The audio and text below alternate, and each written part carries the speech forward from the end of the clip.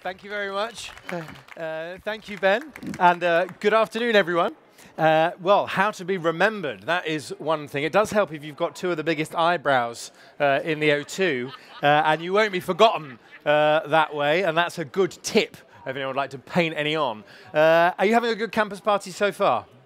Yeah, pretty good. Excellent. Looks fantastic. There's so much going on. Can you just raise your hand if you are from Great Britain? Just so I got a rough show. Oh, quite a lot. Okay. And your hand up if you're not from Great Britain.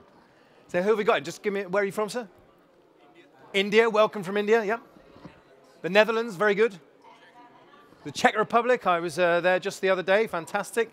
Yes, sir. In Germany. Anyone else? Yep. From Spain. Very good. Buenos dias. Yes. Nigeria. Yes? Brazil? And anyone else? Brazil as well. Very good. We speak Portuguese in Brazil, right? So I want to say bom dia. Is that right, just about? Okay, I'm going there soon. All right. Well, can we just say, because Brits, we do have a reputation sometimes as being a little cold, don't we? So can we just give a round of applause to welcome all of our international guests? And we'll go, welcome, guys. It's good to have you here. So speaking of which, if nothing else in this session, I hope you might get a couple of thoughts and tips and ideas, but also I hope you get to meet each other. So let's get in the spirit a little bit. It's not all going to be like this, but a little bit by all just standing up. Everyone just stand up a little bit before I formally kick off proceedings. And I'd like you to turn to someone you're fairly sure, unless it was very late last night, you have never met before. If you have met them, you've forgotten. And just shake them warmly by the hand. And say, oh, good. Or you can do that up here. You can do that up here. Here we go, having lunch. All right, here we go, and just shake them warmly by the hand, okay? Thank you very much, and back with me. And now turn to someone else and shake them warmly by the hand as well. Oh. Oh. Very good. Hello, really. All right, guys, okay, thanks very much. Have a seat, have a seat. Okay. Okay, well, before I, thank you very much. We're on to it here in Brazil. Oh, Brazil meets Nigeria. Right, here we go. Crikey, we're off.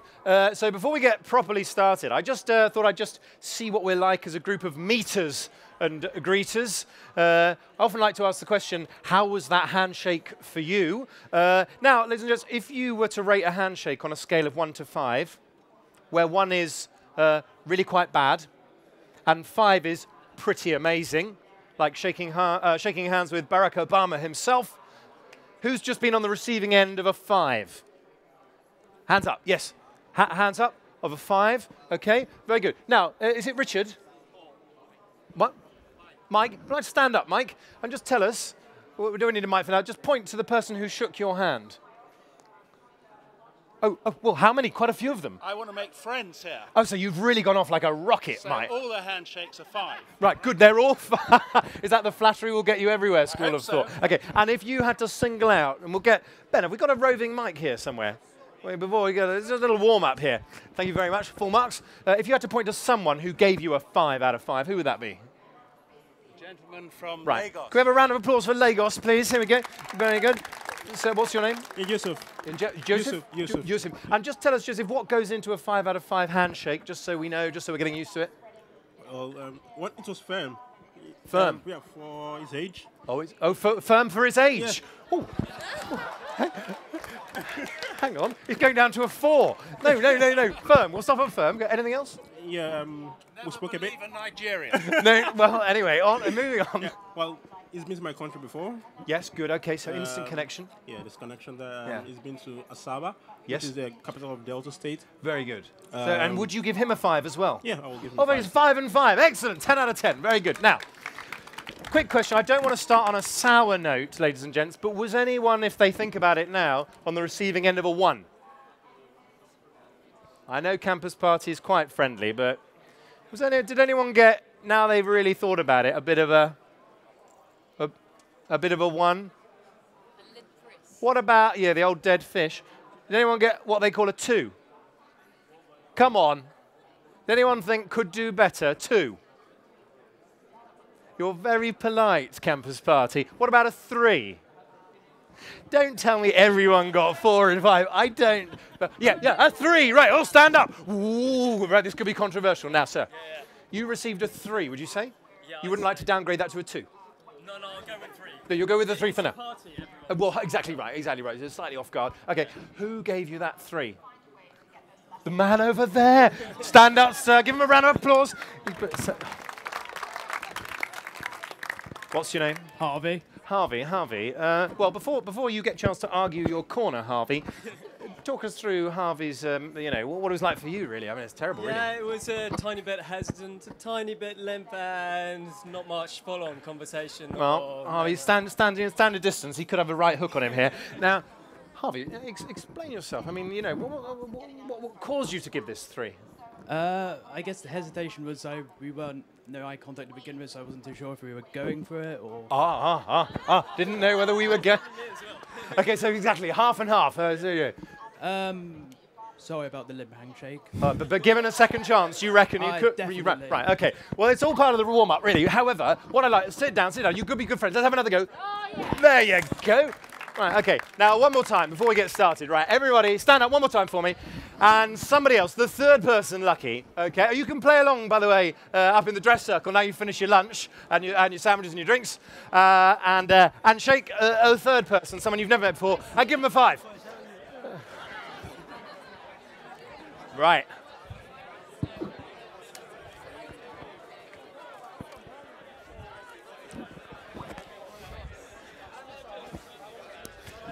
Okay, very good, thank you. Thank you, okay, and have a seat. Okay. Okay, thank you very much. All have a seat, thank you.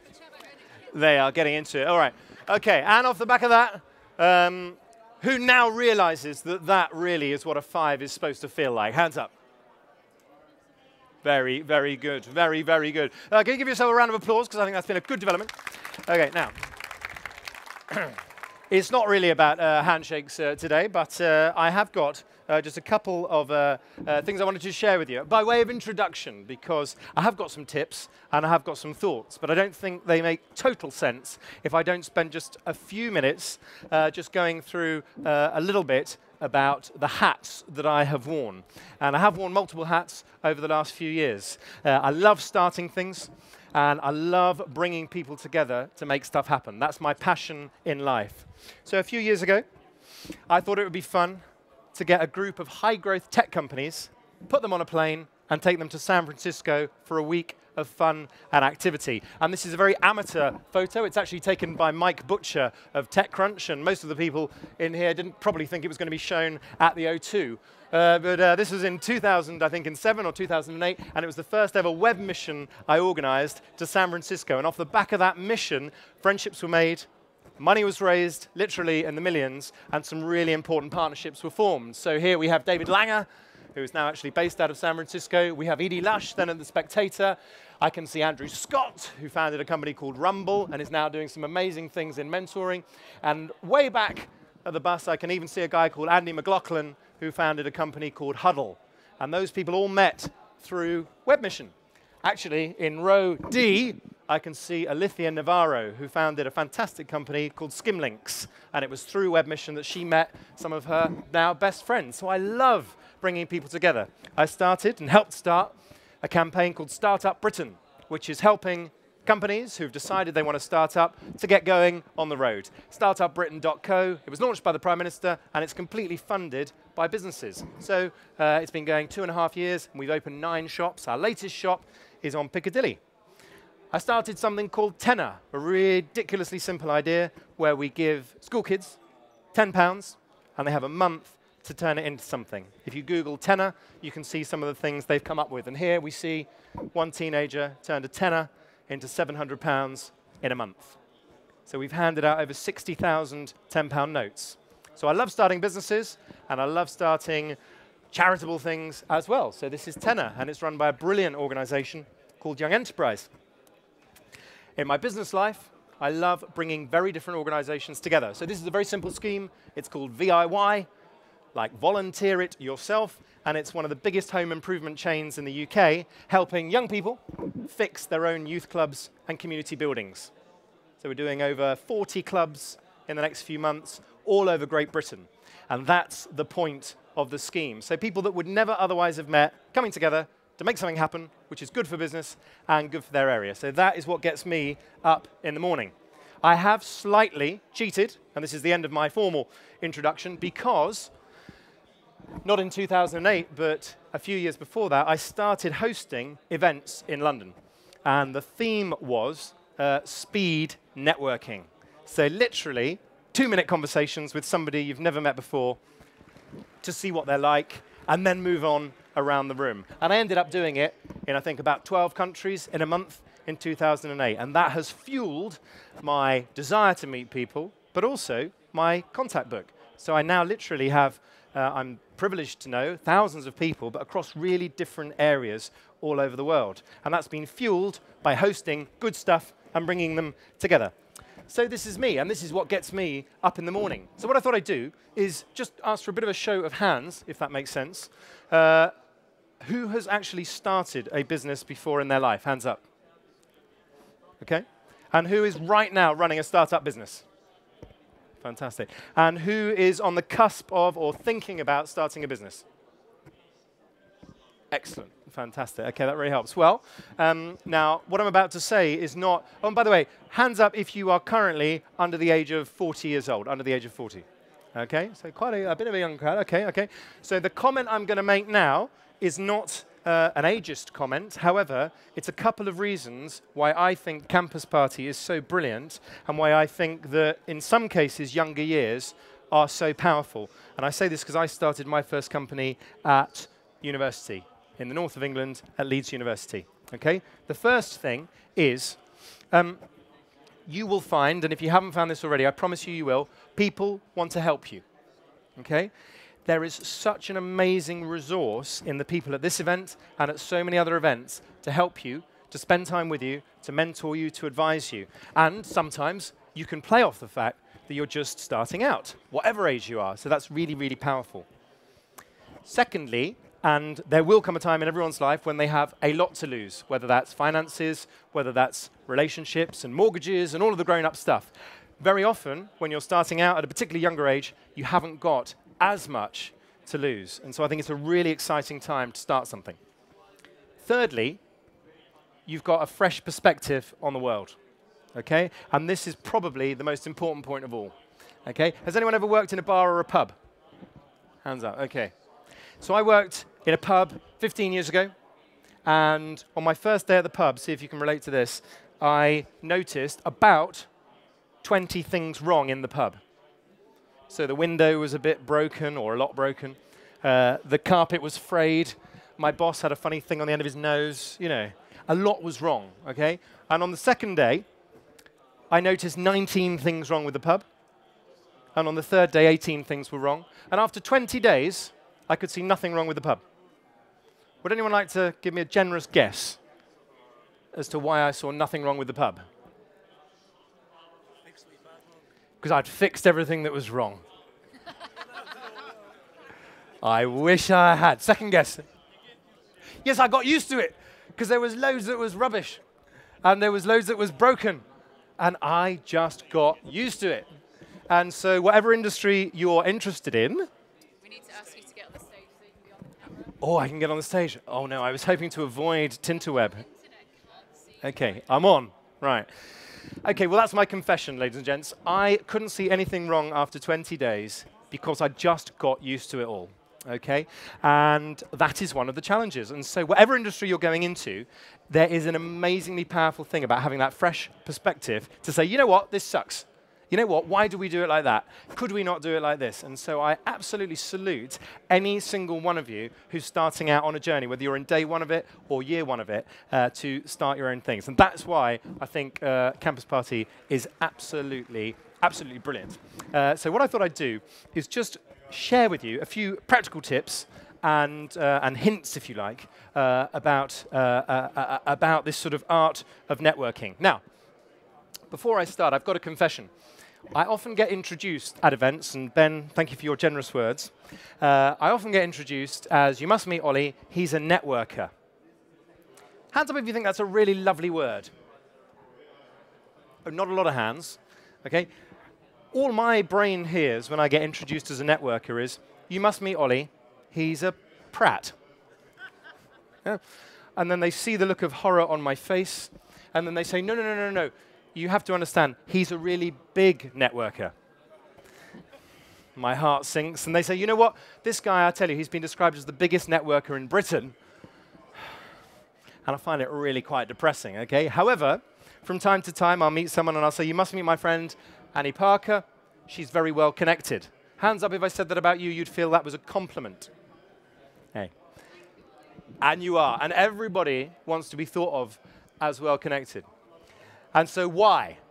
And here's the point. If you are well connected, you can attract opportunities. And every single day of the year, great opportunities from around the world will drop into your inbox. And there is nothing more exciting. The other thing is, that saves you time, because you don't constantly have to go out and hunt for opportunities. The second great thing about people like Annie being well connected is they can make stuff happen quicker. Because every time they want to make something happen, and some of you will already have this and some of you will want this, they don't have to start from cold connections. They can pick up the phone to a lawyer, an investor, an accountant, a journalist, a business partner, a potential customer, and the person on the end of the line is really pleased to hear from them.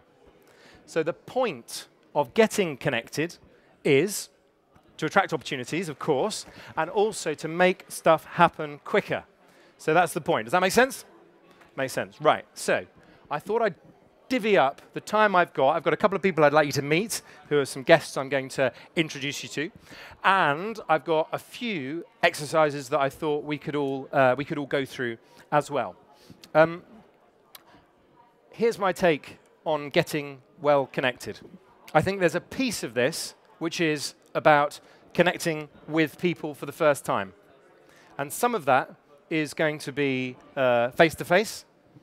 And some of that is going to be on email. And some of that is going to be online and perhaps on the telephone. So there's a huge piece, if you like, which I want to talk about this afternoon, which is about connecting with people for the first time. Okay? When you've connected with people, and this is why it's called networking, the big challenge is keeping in touch with people. And everybody has their own way of keeping in touch with people. So I'd like you to have a think now, because everybody already has a network, and in some cases it will be immensely great, and in others just beginning. But you have today your own techniques for keeping in touch with great people in your network. What are those techniques? I just have 4 or 5 suggestions about how you currently do it. We'd just like to raise your hand. Yes, shout it out. Hang on. You follow them on Twitter, and hopefully they will follow you back. OK, that's a great way to keep in touch. Yes, in the blue shirt, and then in the yellow. LinkedIn and Facebook. Excellent, good way to keep in touch. So either through Twitter or email or however you connect with someone, send them relevant information that may be of interest to them. Excellent, very good. And just in the red? Actually sending them a postcard. Send them like an old printed postcard. Fantastic, very good, OK. What about a few face-to-face techniques? Anyone got any techniques they are fond of for, yes, just in the front? Events, so kind of meetups, social events, that kind of stuff. Yep. Grab a coffee, yep. et cetera, et cetera. Excellent, yep. Any other techniques? We'll just get one more here. Inviting him to a party. Say that one again, Joseph. Inviting someone to a party. Invite them to a party, fantastic. You don't even need to organize it. You could be going to someone else's party. Yeah, very good, OK. Any other final technique, just to think about? Yes? Mark. Can't afford dinner parties, so I organise picnics. Picnics, very good, exactly. Bring a rug and all gather around for a picnic. Fantastic, really good technique. OK. So here's one thing to think about. I think all of those online techniques are fantastic. I would encourage you to think, though, about your own businesses and how much of what you share about your plans online, okay? My experience is most of the most successful people I know don't always share what they're going to do online, okay? And that leads me to 2 conclusions. Firstly, how important it is to get face-to-face. That's why events are so important. Secondly, why it's so important to ask great questions. And thirdly, on the flip side, why it's so important to hint at what you're doing and what you want to do when you're online, when you're on Twitter, when you're on LinkedIn, even when you're on Facebook. Because some of the most exciting and amazing plans are hidden from people. So, here is my sort of way of looking at the world, and I've got a few sort of techniques, if you like, of stuff that I wish I'd known.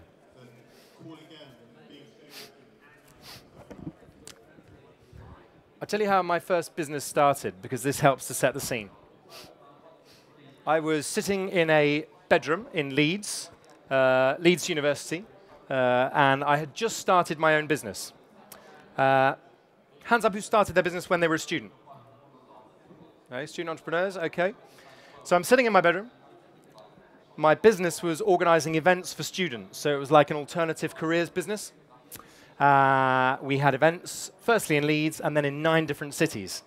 And I didn't know the first thing about how to advertise my events, because I wanted to get them to the widest possible audience, but I didn't know what was appropriate, what was legal, or how to put together a decent advert. And I didn't know any friends either who knew anything about advertising.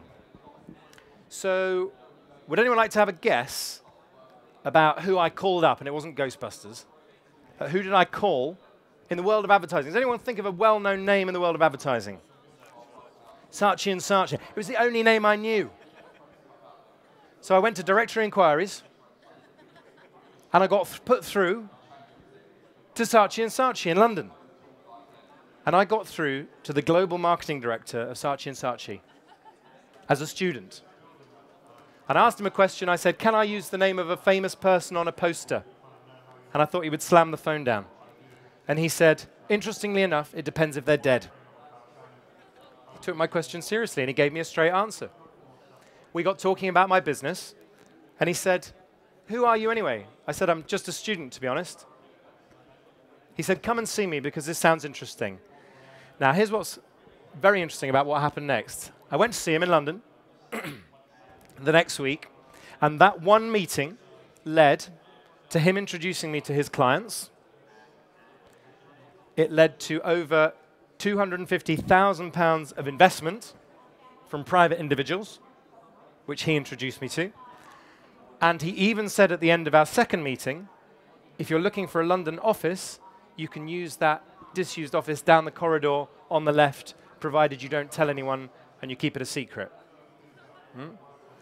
Now, friends will know he was fired for gross misconduct 2 weeks later. No, he wasn't. He wasn't. He went on to become even more successful than he was. And so what did I learn from that experience? What I learned from that experience is take some long shots. Write to people, completely out of the blue. People that you often think will never, ever get back to you. It's easier than ever, I suggest, to connect with people, especially using technology that you have never met before. I got an email response this morning from an email I sent 3 weeks ago to the office of Sir Terence Conran, a very successful restaurateur, retailer, and British figure. It was a rejection from Sir Terence to come and visit a shop, which we've helped to start through Startup Britain. However, only because he is too busy this week. His team would like to meet us. I guessed his email address. I wrote to him out the blue, and I just chanced my arm. So whatever your business is, take some long shots, because every single cool business deal I've done, almost without exception, has come from firing off a long shot. And I've got some tips that go with that. When you write to someone completely out of the blue, or tweet them, or send a message through LinkedIn, sometimes they say yes, and sometimes they say no. But most of all, and think back to your own business experience, what do they say? What do they say? What do they say? Thank you for your email, if you're lucky. Okay. Who's familiar with this? When you write to someone in business, out of the blue for the first time, you hear absolutely nothing. Absolutely nothing. Ignored. Okay? That is what happens most of the time in business, isn't it? You get completely ignored. So, the one thing I am going to strongly suggest, write to them again. Go into your sent items, don't apologize, send exactly the same email again. And if they still haven't come back to you a couple of weeks later, go into your sent items and send the same email again. Straight across their bows. And I promise you, they will go back and tell you, can you just stop emailing me? And they never do. Because what they often do is come back to you and pretend it's the first time it's happened. And they finally engage. And I absolutely promise you, none of the cool deals I have ever done have worked from an email first time. Because people are busy. So how can you increase your chances when you're firing out for the first time? Well, number one, just send it again. The second one is get the timing right. Why are you emailing this person, investor, retailer, potential partner, collaborator for your business? Why are you emailing them on this day? It's a Wednesday afternoon. It's almost 3 o'clock. Why now? And why them? You've got to make it up. Yeah?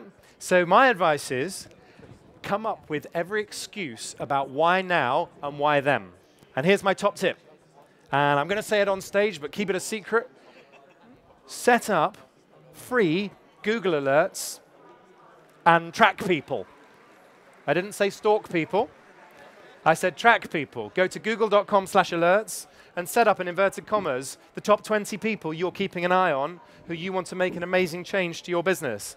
That means every time they appear on the web or in the news, you'll get a free email into your inbox. And that can give you the edge on timing. Dear Sir John, I really liked what you wrote this morning in the Telegraph. I think you're right. Dear Tony, congratulations on your award. It's richly deserved. We're also interested in climate change. Yeah? Timing. And believe me, when someone writes an op-ed in The Guardian, you think they're inundated. They're not. They get about 4 emails sometimes, and yours will be one of them. So time your introductions and name drop in your emails like crazy. If you can think of anything that links you with that person, it might be a mutual friend, it might be a shared interest, it might be a place that you saw them speak. Dear Vint, I saw you speak at campus party. I thought you were inspirational. I'm sorry we didn't get to meet. That will draw you closer together. So be shameless about how you take your long shots. Persist and get your timing right, but cheat by tracking people in a really smart way. Every time it will help you because somebody will go, thank you. You've acknowledged that I'm busy and you've timed it well. So those are a couple of thoughts, if you like, about keeping in touch with people for the first time. Now, I'm conscious that we've only got a limited time this afternoon, so I sort of wanted to, we've got plenty of time sort of for questions at the end, but I've got a couple of people I wanted to introduce you to, because I also want to get their sort of tips and techniques. I can see them massing. I'm going to go, hello, Steve. Now, I might get Emily up first, actually. I want you to welcome someone to the stage, because I'm going to quiz her, actually. Would you welcome Emily Brooke? Hello, Emily Brooke. Hello, Oliver. It's very nice to see you. Thank you for coming down. So I should have said a formal introduction, but for those of you who don't know Emily, and Emily, you're going to be impressed with this. Really? Do you see what I've got for you? No. Watch this. You tell me this is the wrong photo now, won't you? Oh, very good. There you go. It is, but great. Emily can be too modest about her own company. Emily has invented the most fantastic, started a company which will deliver world-class cycle products selling to the whole world. And your first product projects a laser, doesn't it? Tell us what it does. So we're Blaze, and we do innovative products for urban cyclists. And we're launching with a laser light, which tackles the biggest cause of cyclist fatality, which has been caught in the blind spot. So to prevent vehicles in front of you turning across your path, it's a bike light. It's a normal front white light, but it also has a green laser, and it projects the symbol of a bike just in front of you onto the road. Really simple idea, very big problem. Excellent. And you are now manufacturing? Yes, we've just pushed the button on mass production literally this week. Tens of thousands of dollars gone off to China for tooling, which is terrifying, but good. Now, there are 3 quick things I just thought I wanted to quiz you about, because I want to talk more about how you keep in touch with people, particularly getting in touch with people for the first time. You have been through a fantastic, I think, crowdfunding experience. Yes. Okay. In terms of anything you learned about connecting with people through that, what do you wish someone had told you a couple of years ago? Kickstarter, if you're not familiar, is awesome. I can't recommend it highly enough. We used it for 3 reasons. For the proof of concept, so we got those people to prove that this is actually a good idea by putting hands in pockets and paying for it. But also, these guys are our early supporters. So we had 872 people who backed us on Kickstarter, and they're our earliest fans. They're our biggest supporters. They've got feedback, good and bad, about the product, which was completely invaluable. I mean, these guys are literally paying us for our market research. Things like they wanted it to be USB charge, so we built that in. And we engage them and we talk to them often, and they get horribly long, waffly updates from me on where the product is and where we are. And we can ask them questions, and that community straight off the back of Kickstarter has been a real boost to starting this up. Right. And is all of your interaction with those people then online, or can you meet them face to face? It's mainly online. We've met them a couple of times, so there's been a couple of bits of press where they've wanted to meet Kickstarter backers, and they've all stuck up their hands, so they come for an interview in London or done that a couple of times. We are going to be doing a big launch at the end of autumn, and we'll invite the Kickstarter backers that can get to London to come and receive their light in the person at our party. Yeah. And is there any, or what are the possible benefits of having any relationship with Kickstarter itself, as opposed to just using it as a platform? As in the people behind it? Yeah. Have you needed to do that? Is that? Yeah, there's Yancey, one of the founders, came over and did a talk, and I went and met him, and he was very helpful and read through. I mean, I got a bit of what you're saying just now about pinging emails. I pinged him emails and asked him for feedback on our application before we sent it off, and he was very helpful and looked at it and gave us some really good feedback. Yeah. And I've got other mates who've gone through Kickstarter, and again, I've managed to link them into him, and he's helped them out, and it's been really helpful. Yeah. Okay. Now, I know that this is an ongoing process, but have you had any experience of dealing perhaps with angel investors, private individuals? And if you have, is there anything you wish someone had told you about that? Because that's a different type of connecting, isn't it? Yeah. We've raised a couple of small seed rounds of investment, and we've got a bunch of angels and now some bigger guys involved. And all the things you get told that it takes longer than you think and it's a pain in the ass and all that kind of stuff is all definitely very true. I'm quite glad actually. No, the opposite. I was never told to do anything different, so I'd rock up in my bike helmet and looking scruffy and do my own thing, and I wouldn't prepare for a pitch at one of the big venture capital funds, and it's all worked out quite well. So be yourself and get on with it. And be yourself. Well, I remember the famous story with Richard Branson turning up to his bank in a scruffy jumper and told his business partner, we look desperate if we're in a suit. No, my bank, I get furious. My bank tell me to ask for my signature and redouble check that I am actually the founder of my company and I do own that bank account. Yes, I know I look scruffy and I know I'm a young girl and I've got hot pants and a bike helmet on my arm, but yes, it is. Please believe me. Now, you've also got an experience. We're on a WIRA stage, which is a fantastic accelerator program. You went through another type of accelerator. Just tell us quickly, was it interesting, worth it, and what would you say to anyone thinking of applying to one of these? Yep, I went through Entrepreneur First, which started last year, an accelerator for top graduates wanting to build a business rather than go in the city, and it was fantastic, really, really fantastic. It was the first year, so we got to have a bit of say in how it was formed and how it was run, but the network they've got, to talk about network, is fantastic, and some of the most valuable people I've met. I mean, I've never done this before. I've never run a business. I've never manufactured. I've never done any branding, grown a team, taken investment. All this stuff that I'm figuring out this year, because I've been doing this full-time since September, has been massively helped through Entrepreneur First, the teaching and the network that they've given me. Yeah, and on that, you've recently been out to Taiwan. Any tips about connecting with people, particularly overseas? Did you use any advisors, any help? What would you do differently again? Get some advice from somebody who's done it lots before. So Matt is my designer and has been out to China dozens of times and would tell me, Emily, don't say no to the food. It's really rude. Or Emily, don't do this. Whatever I was doing was I got the advice to do it otherwise. Okay. And for example, Japan, I was about to jump on a plane last week to go to Japan and kick butt with one of our sources because of one of the components of the lights. And I got the advice, don't, as a single female coming out here without speaking the language or knowing really too much about the culture. Yep. You won't be taken seriously, so find somebody on the ground. So yeah, so get advice from people who know the culture and know the people you're dealing with better than you. Excellent. No, that's really helpful. Now, I have to say, knowing you sort of as a mate as well, you work, I'm not just saying this, phenomenally hard. I mean, God knows how many hours. Very hard. However, you also occasionally will go to a networking event. Yeah? Yes. How do you decide which to go to, which is a challenge we all face, and how to make the most of your time when you're actually at an event? And I don't even know whether you love or hate those events, by the way, but you seem to enjoy them, and yet you're very choosing about which ones to go to. I'm really bad all around at using my time outside of the office.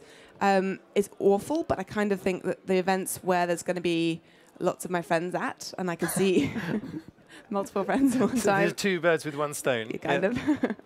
Are great.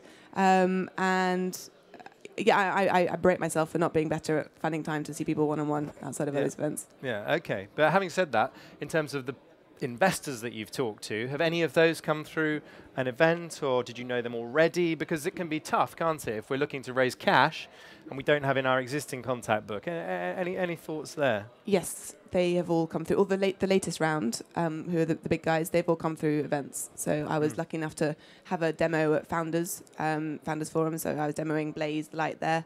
And 1 minute I've got Richard Branson walking around, the next minute I've got Ashton Kutcher, of all people, and all sorts of really awesome people who came and checked it out. So that was completely invaluable. So here's a good example. I just saw Vint Cerf earlier, wandering around as you do. When you get yourself, I once stood next to Jeff Bezos at a urinal. That's another story. But when you do find yourself in that moment with a bigwig, how do you make the most of that and not guff it up? I go ballsing up and be like, "Hi, I'm Emily. Check out this," and just show them my product or talk about it, or just. My mother's motto in life is you don't get if you don't ask. So I ask. And you've got a great physical product. However, I think even if you've got an app or something, to have an example on your phone. Have something they can show them and they can engage with them. Because even if they're not deciding whether they want to engage with you, they can very easily decide if they want to engage with what you're looking at. Is that right, Emily? Very good. Yes, very good. You see, I've done my homework, haven't I, ladies and gentlemen? Yeah, and you're quite engaging on Twitter as well, so you won't ignore us all, will you? No. Okay, has anyone got a quick question for Emily now? We've got her here about her experiences with Blaze. It could be anything. It could be about her crowd funding or about the product itself. Yes, in the front row. How much did you raise through Kickstarter? That's the question. How much did I raise through Kickstarter? We wanted to raise £25,000 in a month, and we did that in less than 5 days. We went on to raise 55 grand. We were one of the first UK companies on the site, so I'd love to have seen what that would have looked like if we were in America, but still please. Yeah, fantastic. And would you consider doing another crowdsourced round? Yeah, definitely. I think Kickstarter, sadly, isn't going to be around for physical products for much longer as it is. Okay. I think it's going to change, but I definitely would do it again. Excellent. No, that's really helpful. Any other final question, by the way? Yes, just one there, and we'll do one more there. Yeah, go on.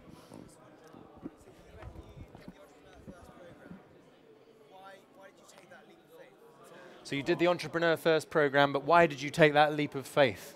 I designed Blaze at university, and I got sent an entrepreneurial scholarship to America, which kind of kicked the whole entrepreneurial thing off.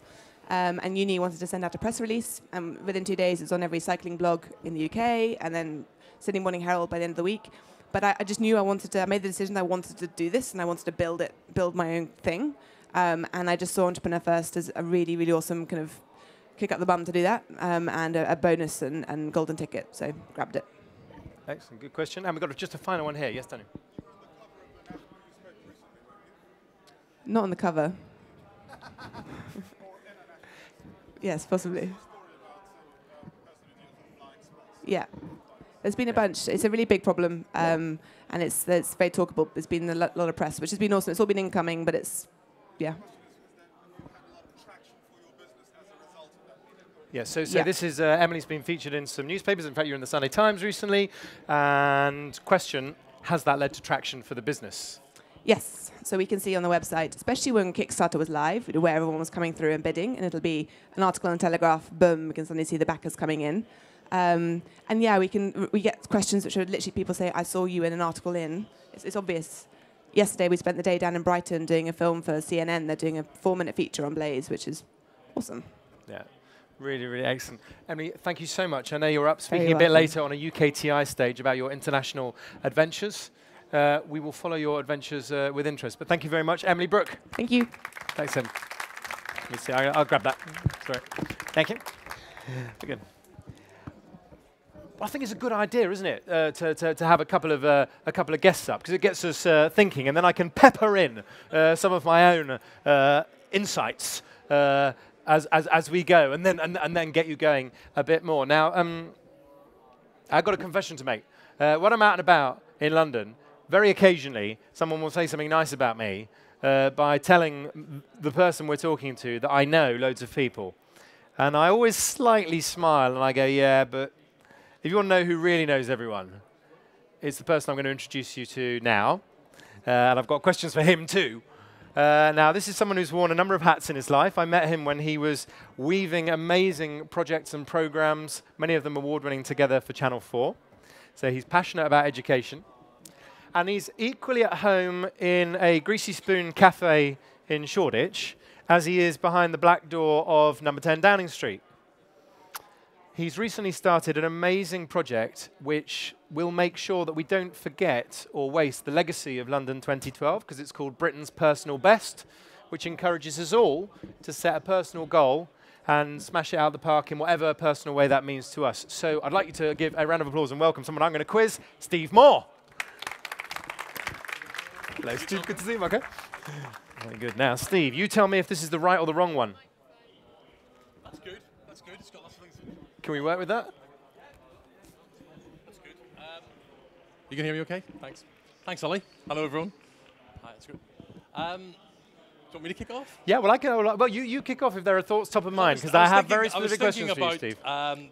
When Ollie was describing his experience of reaching out to Saatchi, like all those years ago, and I was telling a story recently about how this latest project of mine kicked off, and it's it's probably quite insightful in the context of what we're talking about here today. And back in with my old hat on, about 2 years ago, I was asked to put together a paper for the Prime Minister who was going away on the away day, raising some issues about some big policy issues. And I raised a question in there about the Olympic legacy for London and whether enough was being done to make the most of what was likely to be an incredible national celebration last summer here in London and across the UK. And this raised some shackles among a lot of people, because an awful lot of people felt that the legacy was all okay, everything was being perfectly planned, and so on. And then a couple of weeks later, I went invited to a couple of series of meetings in and around Whitehall, and people were expressing some concern about whether the legacy, because remember, London won the Olympics in 2012 based on the promise of a legacy. In 2005, they went to Singapore as underdogs and competed with all the other nations. Most people expected Paris to win the Olympics, and London took to the stage. Seb Coe took to the stage with 1,000 kids from around this area in East London and promised to create an inspired generation. And that message was so powerful and so resonant. It was the basis on which London won the Olympics. And I was just merely questioning whether enough was being done. The question I was asking was, are we doing as much to build a legacy from the Games as we are to actually deliver the Games? And a few weeks later, I went to breakfast in Bloomsbury, and I had a breakfast with a TV presenter. And she's a very famous sports presenter, and she was very concerned about the legacy too. And she was saying, like, I don't think enough's been done. I don't think enough. I go to schools, I give inspirational talks to schools. I can't see enough being done. So we come up with an idea, which is this idea here, and we left the cafe. And on the way, on leaving the cafe, which is about 11 o'clock in the morning, I happened to phone up a guy called Fred Turek. Fred's the founder of LA Fitness. He's now the chair of LA Fitness, and he's the chair of the Fitness Industry Association here in the UK. He's a big player in any debates around health, fitness, and well-being. I phoned him up and said, Fred, I've got this amazing, brilliant idea. He said to me, where are you? And I said, I'm in Bloomsbury. He said, so am I. It's our industry conference today. Come round and present it. I said, well, the idea is about 20 minutes old. He said, it doesn't matter. Come round. I'm underwhelmed by the speakers. I want you to come round and present the idea. So I turned to Charlie and said, what are you doing for the next hour? She said, I'm not quite sure. She said, well, we're just going to go and present the idea to the entire Fitness Industry Association. OK, let's do it. So an hour later, John Inverdale, who's a popular sports presenter here in the UK, cleared the stage of various Olympians and key sports people. And Charlie and I put the stage and said, we've decided we've got a solution to Olympic legacy problems. And we pitched the idea. And it was a double-edged sword, because we pitched the idea and immediately we had to be faithful to that idea, and we had a commitment to make it happen, even though it was a very warm idea. But secondly, it caused consternation among people who were officially managing the legacy, that we had the audacity to step up and say, well done for so far, but we think we can do better.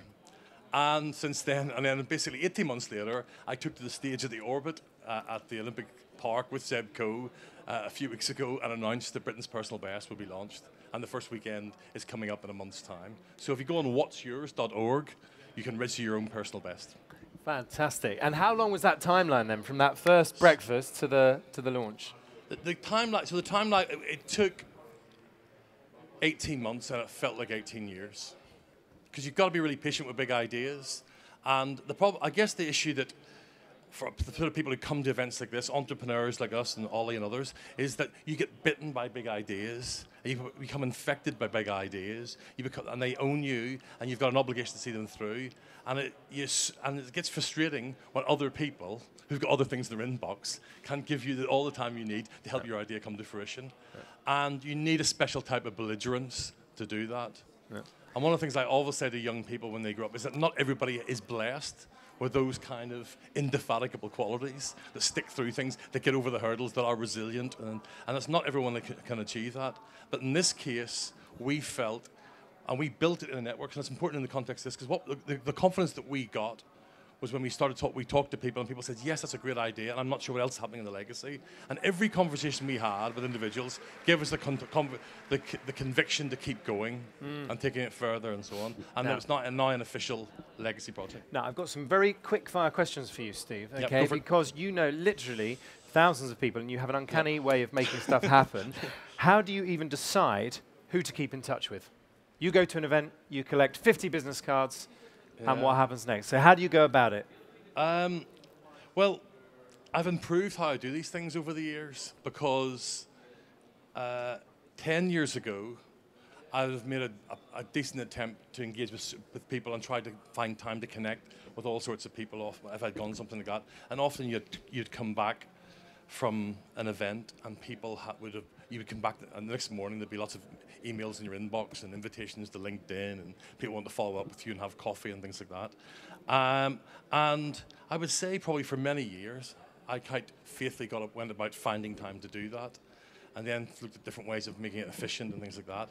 I suppose nowadays I'm more discerning about what I would do, and I would be, and that means that it might look a bit promiscuous sometimes, but basically I've got to be quite ruthless at where I go. So at the moment, my focus in terms of networking would be on things which support the kind of objective and the ambitions of this project. So a lot of my networking at the moment is with people who are working in the kind of sports field and the fitness field, the big challenge events and things like that. But the great thing about that is that you're constantly renewing and enriching your relationships. So most of the people I'm working with at the moment, and have done over the last 3-4 months, I didn't know a year ago. And I find that quite stimulating, and I know that Ollie does too. Yeah. And you've got a habit of getting some very well-known people involved with your projects. Anything you've learned about that, whether that's the big-hitting investor, it could be the celebrity to front it. I touched a little bit earlier on the cold calling and some tips I've picked up, but anything which you wish someone had told you?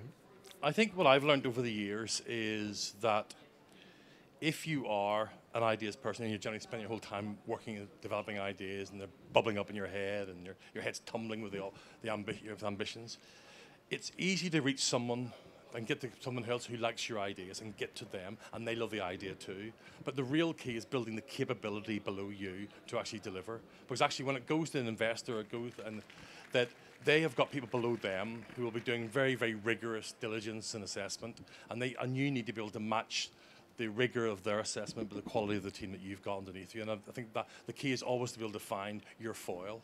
At the moment, I've actually changed my job title. Although people refer to me as the chief executive of this, I don't think to call myself the chief executive. I call myself the chief creative officer, because actually I've got someone who day to day runs this for me, makes most of the critical operational decisions day by day, and I step back from that. But I think moving more quickly to develop operational capability to support the delivery of our idea is important. Ideas themselves won't large enough.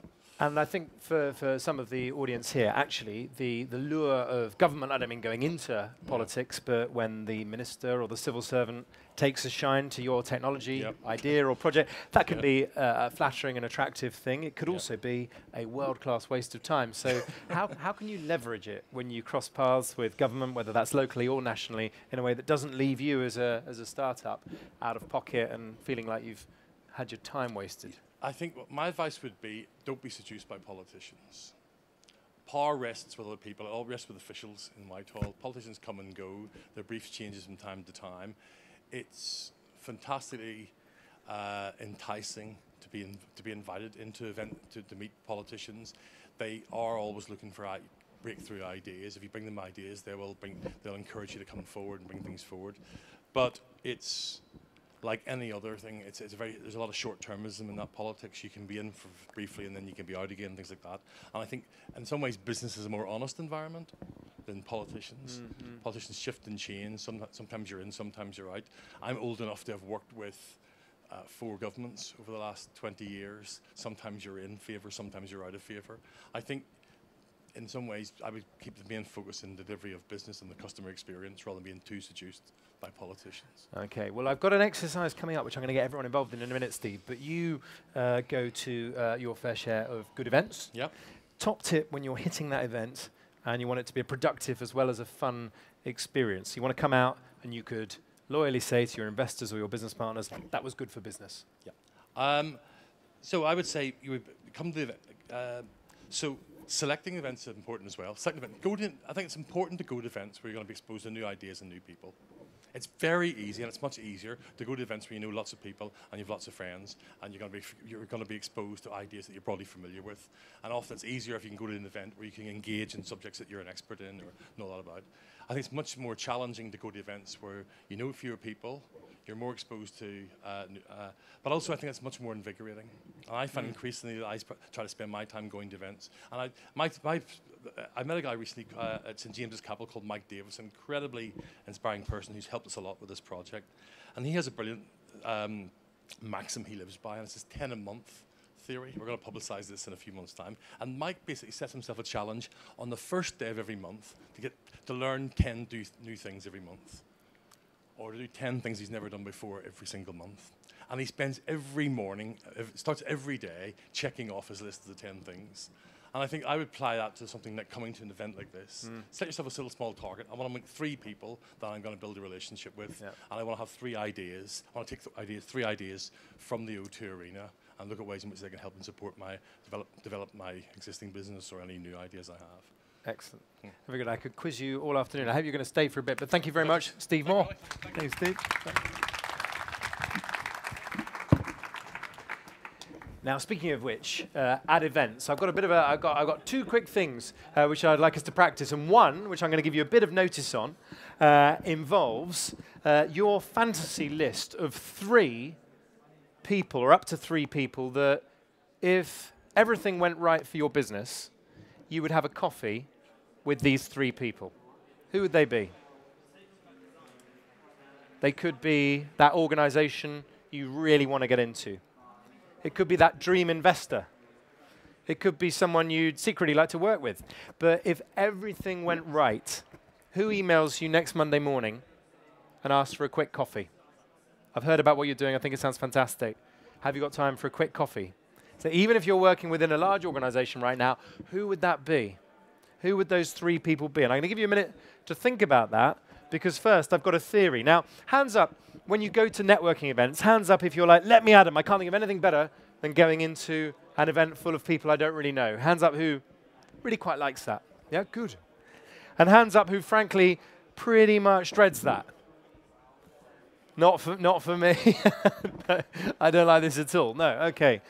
And if you're somewhere between, depends on the day, depends on the mood. All right, okay. Right, I'm going to get everyone to stand up because we're just going to practice something very quickly. And can I just have a quick reminder? We're welcoming lots of people from all over the world today, but hands up if you're British. Brits. Okay, now I'm going to say something at the moment. Brits, you can kick me later. I'm going to say something a little bit racist against our own country. I don't think we're always amazing at networking at events. Okay? And I think there's a couple of issues. I think that we can be a little bit rubbish at saying hello to people. Yeah? And here's the other bit, which I get accused of being too American for. We're sometimes not great at saying goodbye to people. And some of you will know what it feels like to get stuck at an event, sometimes for half an hour or 45 minutes, talking to the same person until the fire alarm goes off.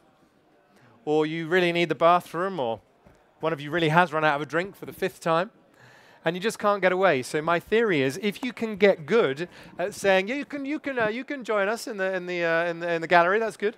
But my theory is, if you can get good at saying goodbye to people at events in a non-crass, non-rude way, you can quadruple the number of cool people you meet in a morning or an afternoon or an evening event. So what we're going to do, just for fun, in a few minutes, is I want you to meet someone you've never met before. And then one of you is going to have to go first, but I want you also to say, and here's my tip, and the first time you do this, guys, I'm warning you, it's going to feel a little bit crude, okay? But just come here, sir. Okay, I'm going to encourage you to say at some point words to this effect. Well, look, it's been fantastic to meet you. And one thing I do at events is I say, look, I know you've got loads of other people you want to meet, and their eyes light up and they go, oh, thank God for that. Yeah. You say, I know you've got other people you want to meet, and maybe we'll see each other later. Whatever, you make it up. Yeah. But something that feels kind of cool, doesn't feel rude, and just allows you then to go on and meet someone else. Yeah. And I just want you to experience how that feels. Some of it's going to feel, oh, that was awful. And some of it's going to go, absolutely, next person, yeah? So just for a few minutes, and I'm not going to blow a whistle or anything to get you to change, but as and when one of you is going to break for it, see if you can beat them to the punch. Okay, but just see what it's like, 4 or 5 changes, and we're going to see how it's gone. Ready, steady, go. Good luck, everyone, right?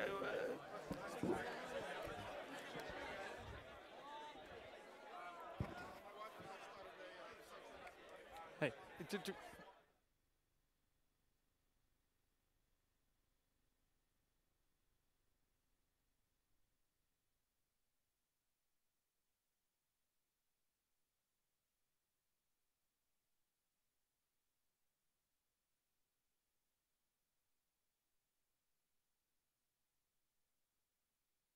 Okay, in your own time, campus party, when you feel ready. Hey, very good to meet you. How are you? What's your name?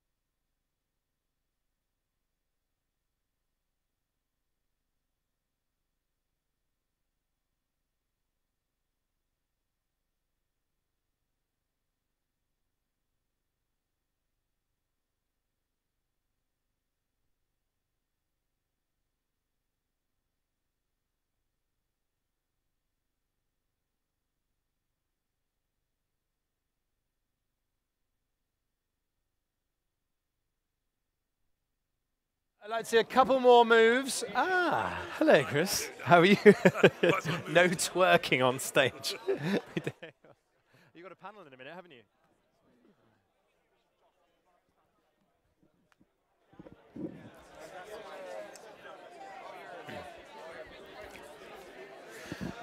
Okay, everybody, thank you very much. And if you come back and have a seat. Thank you. Have a sit down. Have a sit down.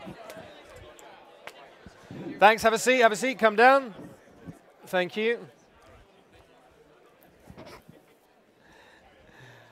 Okay, now, hands up if you just count the number of goodbyes. Hands up if you said goodbye to one person in that session. One person, fair enough. Hands up if you said goodbye to 2 people. Here we go. Hands up if you said goodbye to 3 people. Well, now we'll get down to it. And 4? 4. Benjamin Southworth, come down here. Can I have a round of applause? Ben. Come down here, come down here. You are the ultimate schmoozer, Ben. I think that's amazing. I would never have thought this would happen, actually. Now, Ben, tell us your technique. I try and be as nice as possible without being rude, which sounds different, right? So the trick is you want to be overly Britishly nice, like ridiculously nice, like Ollie has big eyebrows, I have stupid face. And what I do is I just go over the top but not too far that you look like you're taking a sarcastic piss out of people. And that's the kind of trick, which is genuinely be excited to have met that person and then be really excited that they've got something better to do. And I find that really works. And that's fun. And did anyone feel as they were going round that it felt quite awkward, actually, saying goodbye to people as they went round? Anyone feel a certain... I can see you nodding, so let's just get your take on it there. Yeah, I've done it a lot. I've been to a load of networking sessions, and you do find yourself stuck with people. So saying goodbye nicely, I still haven't cracked it. I still chat for too long to the same people. So I'll go to a networking event and talk to maybe 2 or 3 people. You're still working on it. And who? Thank you for that honesty. And did anyone actually find it quite natural to just say, "Well, that's great to meet you," and you didn't find that challenge? Yeah. Well, tell us what any tips you'd pass on about it. Well, I don't know. In terms of tips, it's a question of if you can give them value and they give you value, then staying in a conversation makes sense. But if there's no actual value for either one of you, then you both kind of know that, so you can just kind of move on. Ah, right. So I'm going to come back to that in a minute. But OK, no, that's a fair enough take on it. OK. So one thing I think on these things is when you've had a conversation, I'm not talking about a 1 minute, but maybe a 5 or 10 minute conversation at somewhere like Campus Party, if you feel that you'd like to keep in touch with that person, try and think of the one thing that's cropped up. I've just met somebody who's got a charitable foundation, which is supporting other people, and he has a new shopping-related startup. Now, I'd like to hear more because it hasn't yet got a name. So when it has got a name, okay, perhaps I'd give a view on it or help him in some way. So I might remember that. Is it Radu? Yeah, so I might remember that, and I'll say, as part of my goodbye line at an event, as and when you've got a couple of potential names, drop me a note. I'd love to hear more. Yeah. So you think of something from your conversation. If you ever want to know the name of that sushi bar or send me a link to that website, let's do that. And you use that, and psychologically they think, great, this is an absolutely useful thing that this conversation's ending on, and you're off. Okay? If you can get good at saying goodbye to people at networking events, you will quadruple the value you get out of any one event. And by the way, one nice line to use, which doesn't seem too rude, I don't think, is perhaps I'll see you later on before the end of the night. Or I'll see you later on in Campus Party. I bet you've got loads of people you want to meet. And you often do. So it doesn't seem weird. It's like, oh no, I'm meeting him again. This is really embarrassing. It's like, hey, how's it all going? And just make those encounters really short and sharp. Okay, so that's the most practical thing when you're going into a room full of people. By the way, if you know who's hosting, it's a bit more difficult with the O2, but if you know who's hosting the event, make a beeline for them early on in the event. Go and introduce yourself. Try to get out of their space as quickly as possible in a polite way, but just thank them for having you. Remind them who you are. Say, hey, thank you so much for having me, Radu. My name's Ollie. I'm really grateful to be here. And that's a good opportunity to ask them who's here. Seem like some amazing people. Who's here? And that's Radu's opportunity to go, hey, you probably know Ben already. Yeah? And the host will guide you to some of the most interesting people in the room really quickly. And then, guess what? I'm going to say, hey, Ben, Radu sent me over. I hope you don't mind. Really, really quick technique for getting in and around a room. So it's a bit brutal. It's a bit crude. But in my opinion, it will really deliver brilliant value for you. Now, I asked you about 10 minutes ago to think of 3 people that you would love to have a business coffee with. So what I'd love you to do is just turn to the person beside you, and in a couple of minutes, just share with each other who would be on your top 3 list. And that could be because they're a potential ambassador. It could be because they're in an organization you really want to work with. It could be your dream investor. And I'm not just talking about rock stars here. It could be an intensely practical person. I want to meet the buying manager at Sainsbury's supermarket. Whoever it is that you think could have a transformative effect on the startup you're dreaming of or that you're already running, who would it be? So turn to the person next to you and just tell them who's in your top 3. We've got 2 minutes to do that.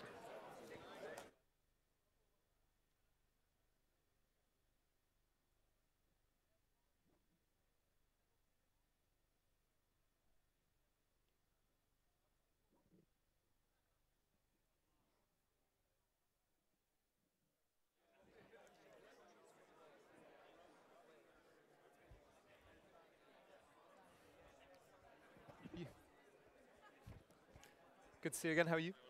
You're right, very good.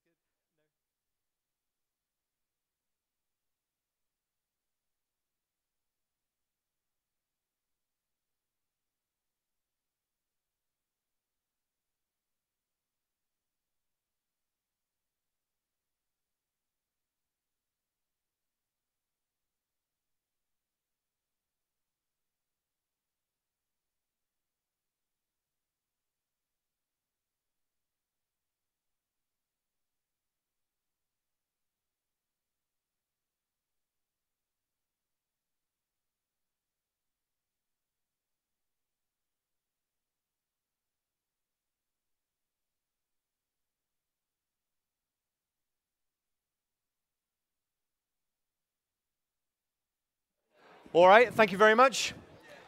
Okay, so thank you. So I've asked you to think of up to 3 people you'd love to have that quick coffee with. And what I thought we'd do, just as a bit of a gang here, see if we can help each other.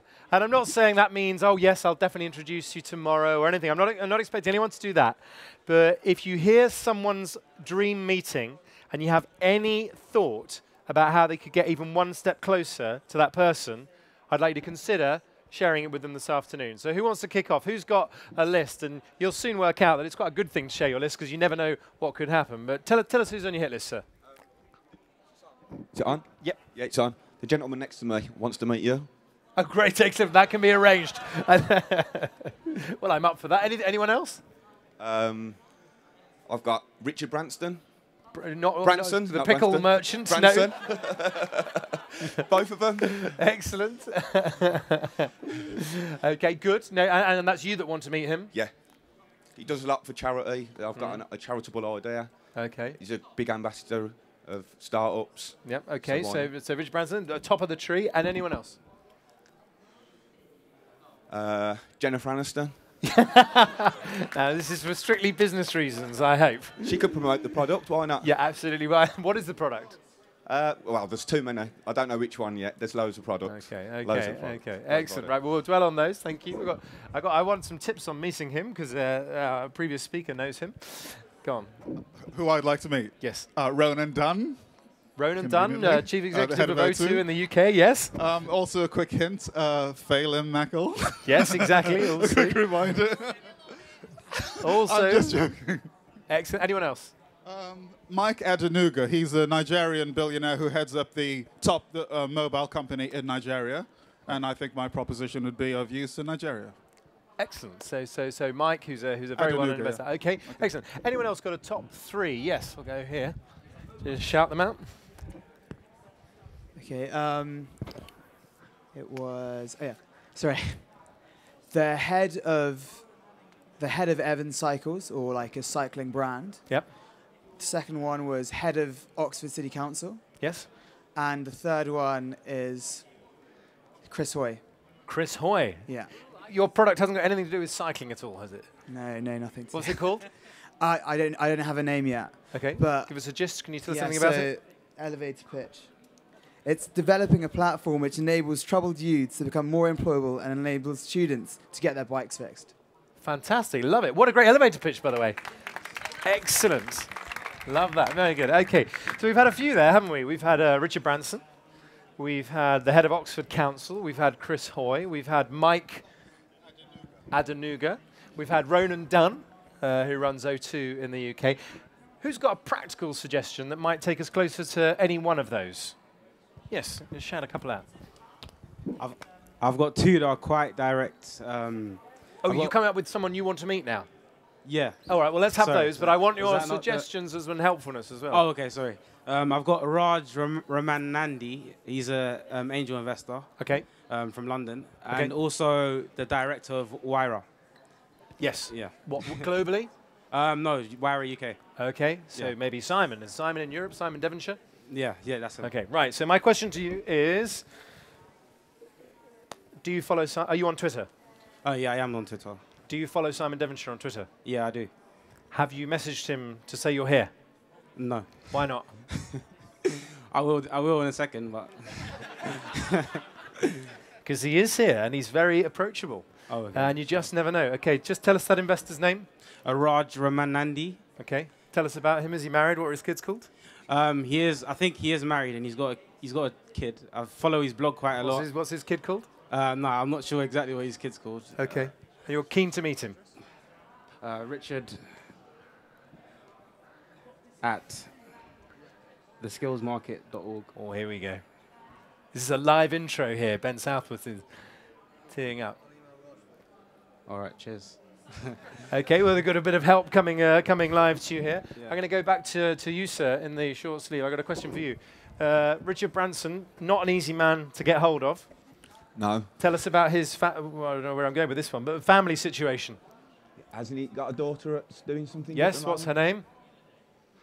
I want to say Hannah, but I'm guessing. No. What's Richard Branson's daughter's name? Holly. Holly Branson, excellent. What's his son called? Pass. No, I don't think that's not his name, but I don't know. Sam. Yeah? Yeah. Has Sam recently got married? Yes. Yes, he has. What's his wife's name?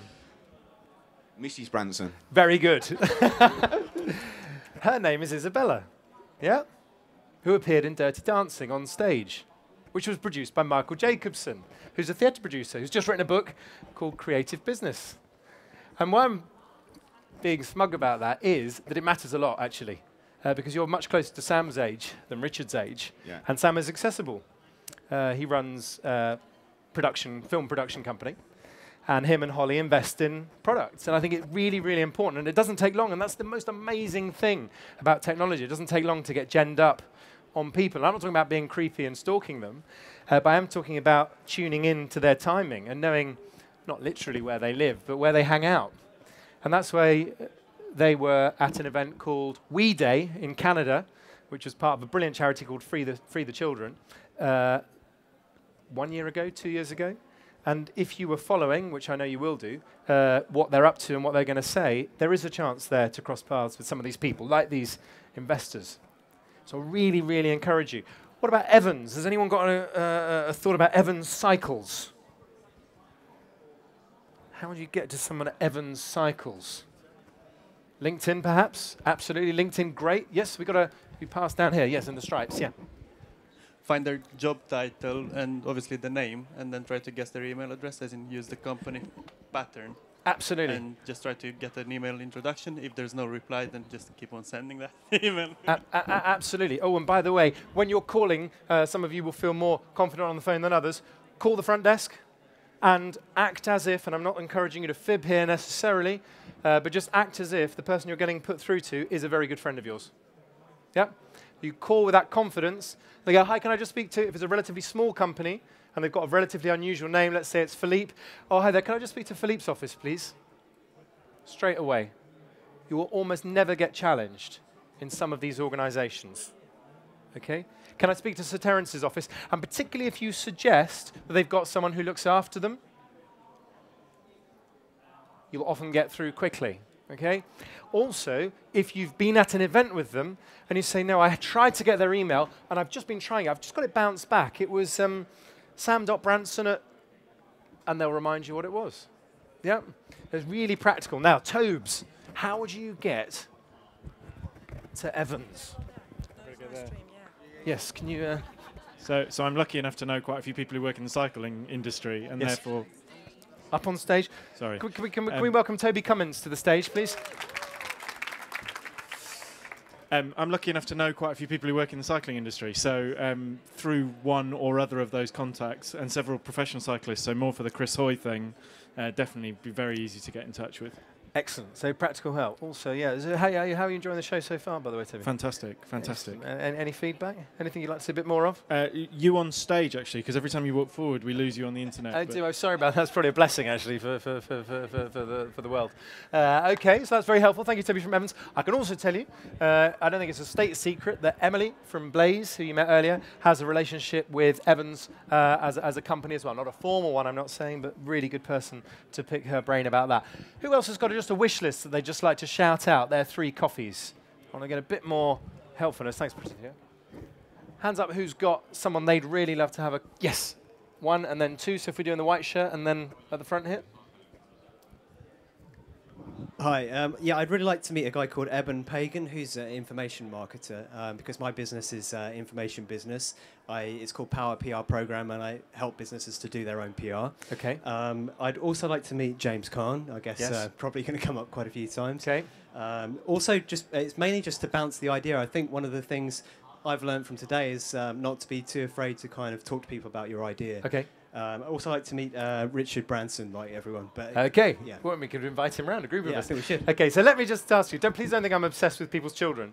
James Kahn, tell me about his family.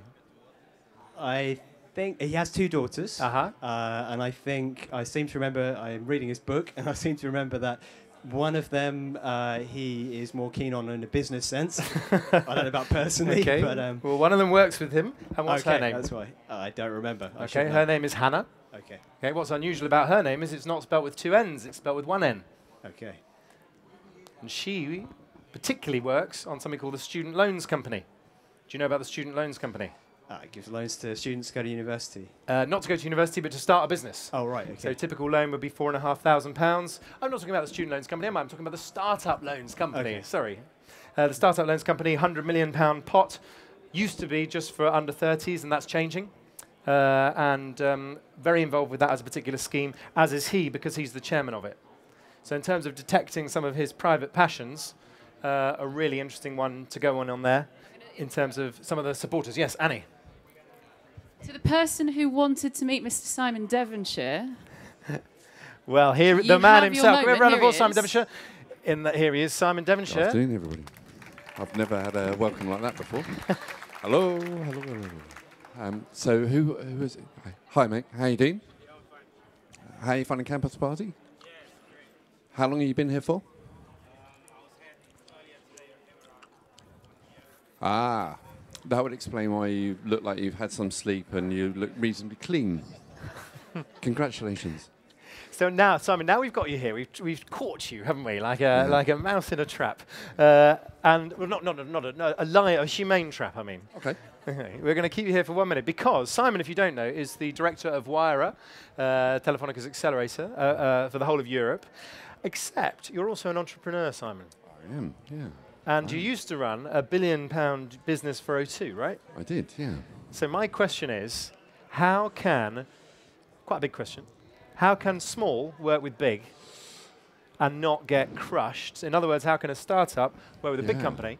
Well, what are some either practical tips or very big thoughts on that? Okay, so I think, firstly, I think it's really important that small companies work with really big companies. Because particularly from Wira's point of view, we are investing in smaller businesses. And I think that most small businesses think that their number one objective is to get money. And actually, I think often their number one objective is to get customers. And I think that corporates have the opportunity of fast-tracking their access to customers. And that's what Wira is there to do. But it's difficult. It's difficult for small businesses to work directly with big businesses because they're a bit like boxers. So boxers are classified by weight. And that means that startups would tend to be like a featherweight and a corporate would be like a heavyweight. And often the corporates don't realize the power of their punch. And so the difficulty is they don't intentionally try to do bad things to small businesses. They're just not engineered very well to be that compatible with them. So in order, as a small business, to do work with a big business really effectively and not get bruised by the possibility of the things that they could do, like, for instance, the catastrophic effect of cancelling an order, which to the corporate might just be a process thing, but to the small business might mean the death of their business. The thing that helps protect them is to have an ambassador, a champion, somebody who is an advocate of your business within the corporate. And think of that person as a fire alarm. Seniority won't necessarily protect you in the event of a fire. What will protect you is somebody who shouts loudly. Yeah. So find somebody who's going to shout really loudly, okay? And that would be my advice of working a small company, working with a big company. And so I guess in some ways that applies to all big companies. And I'm going to ask you a specific one. Stuff you'd counsel someone on if they were considering doing a deal, particularly with Telefónica or O2. Is there anything, not peculiar, but is there any particular tip you'd give them? Because I'm sure there are many in the audience. Yeah, so a lot of small businesses are really well-intentioned and they try and be as specific as they can about, for instance, their negotiation, their costings, their proposal. What they've not done is walked in the shoes of their customer within the corporate. And the corporate will often not want to know the granular costing, but will want some kind of assurance that this thing is not going to have any surprises to it, particularly financially. And that means making some assumptions and actually coming up with a proposal that you're prepared to stand up to and stand for. And many small businesses, I think, find that a very difficult thing to do. Yep. So what they'll do is they'll say, you know, this will cost X amount of money per unit, but we don't know how many units it is. Yeah. And then they find that the corporates are unwilling to engage with them. It's because corporates these days don't have blank checkbooks. They want to work within defined parameters. So try to define the parameters within which you can work. Excellent. Now, my final question, Simon. Wira has invested in hundreds, over 200 businesses across the world. And as well as your investment, it's often alongside private individuals, angels, and so on. Any mistakes that you see startups make when it comes to particularly networking with and connecting with these often well-known but often wealthy private individuals, particularly because this is something that's, I think, come up? Yeah, I think whenever you're talking to an individual or a big company in pursuit of their money, my number one tip would be very respectful. And I'm surprised how often entrepreneurs, full of their own ego, ambition, capabilities and talents, lose sight of the fact that actually at the end of the day they're asking for somebody who's perhaps a bit further ahead than them in their journey to impart cash. And I think that's something that requires respect. Peter Jones, interestingly, always wears a suit. And especially if there's money involved in the conversation, he will always wear a suit. And I think I'm not talking to you about money, and I'm always wearing a Wira t-shirt. It's good. Excellent. I know your time is precious today, and please do connect with our friend here. So you asked on your wish list of 3 people. One of those people was Simon. What's your question for him? My question would be more to do with the actual Wira program. Should I get? Okay. At the moment, I'm currently finishing going into my 3rd year at university. So I just want to know what key things do you look for in startups to join Wira? Okay. Brilliant question. So the key things we're looking for are talent. Okay. So Gonzalo Martin-Villa, who's the global CEO of Wira, is here as well. And he has a beautiful expression about what we're looking for, talent. So what he's talking about there is we invest in people more than we do ideas.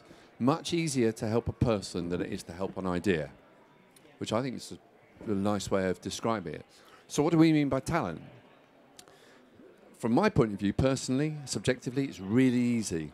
A demonstrable, proven track record of achievement.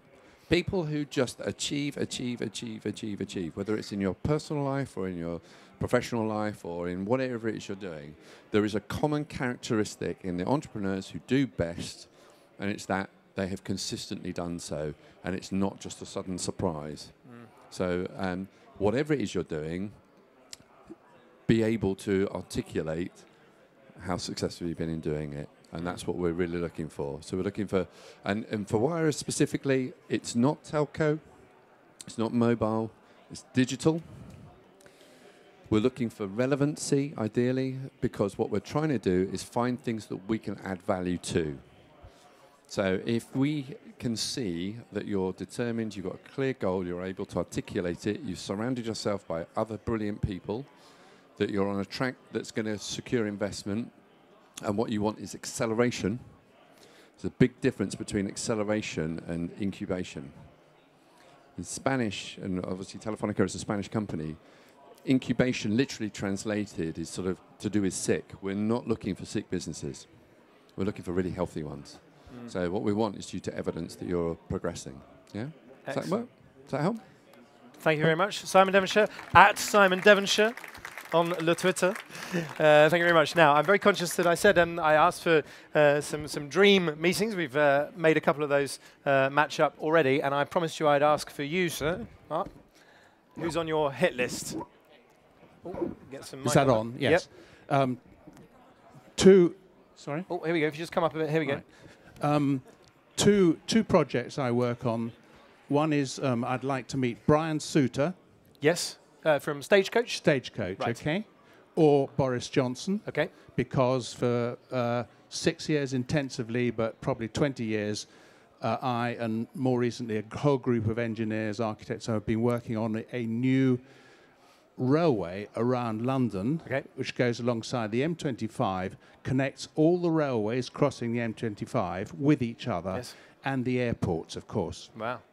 Much more sensible than a new airport in the estuary, which will never happen. Okay, so Brian much and more Boris. sensible than expanding Heathrow. Just joining all the airports we've got, with all the railways. Yes, I see. Okay. I see. And I get the idea. And you want to meet Boris and Brian? Anyone else? Brian Suter owns Southwest Trains, Yes. which would benefit greatly. All the train companies would benefit. Yes. Boris would benefit by having a big idea, because Boris Island will never get built. Right. Okay. So And I'm he's just going against to put you on Heathrow. the spot very quickly. Your efforts to date to connect directly with Brian Suter. Through Southwest Trains, but haven't got anywhere.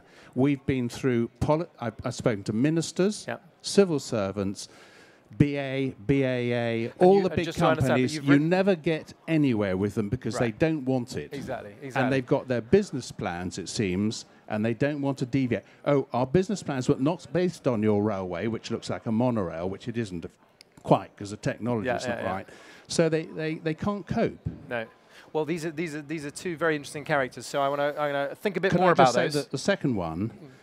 Do you mean the third one? No, the second. Boris. No, the second business. Ah. An ailing mobile phone company chief executive, or a fibre broadband provider. There are only two, BT or Virgin. Yeah. So Virgin might come into both of them actually. Yes. Because actors, singers, sportsmen perform at a very high level in this country, and only the very top get paid well. Right. The rest of them don't get paid, and yet you go to little venues all over and you see them doing brilliantly. Yes. I want to earn money for them via the internet through live streaming. I see. For 2 years, I've been working with one other man.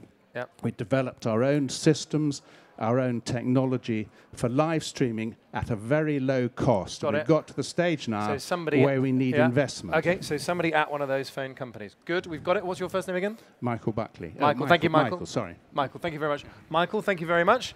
So, of course, it's important that Michael has been in touch directly with Southwest Trains and with Brian. I put it to you, not to you, Michael, but to everyone else, that there are people on your hit list, and if you're honest, I think you'll admit this, that you have not been, to date, sufficiently serious about connecting with. So my challenge to you this afternoon is get obsessed with the people that you want to connect with. Find out everything about them and write to them. With my first business, I was absolutely desperate to connect with the man who founded and ran the second largest dating company in the world.